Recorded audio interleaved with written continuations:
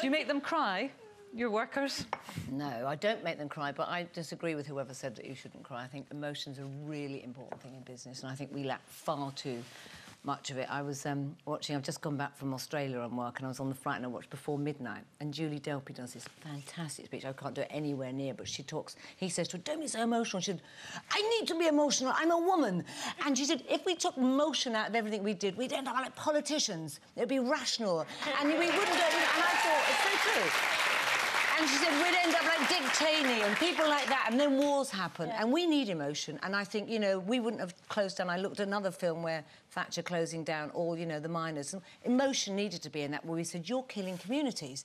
That's emotional. Logic says we can get this elsewhere. Yeah. And I think emotion is But what about... You're talking about emotion generally, like anger and this and that, but what about crying, actual crying in a boardroom? If something happens and a woman, you know, in business, and a woman bursts into tears, do you not think that, rightly or wrongly, diminishes her, the way that she's perceived by the other people in the room? I think it does, because of the structure that business is about, but it doesn't stop you being emotional. I mean, I have had times where I've been near to tears, sitting in boardrooms with lots of men twittering on about absolute rubbish. Tears of boredom.